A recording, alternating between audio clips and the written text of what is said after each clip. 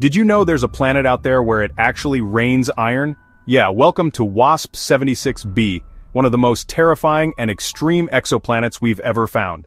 This gas giant sits about 640 light-years away in the constellation Pisces, and it's unlike anything in our solar system. Here's the deal. One side of the planet is always facing its star, locked in eternal daylight.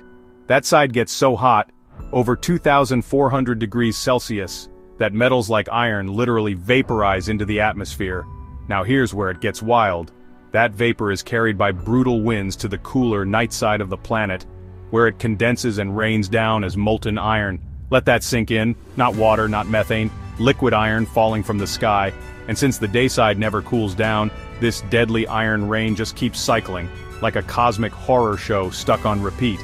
Scientists believe the extreme conditions could help us understand how atmospheres behave on other alien worlds. But let's be real, you do not want to go there. WASP-76b isn't just hot, it's the closest thing we've found to an actual planet from hell.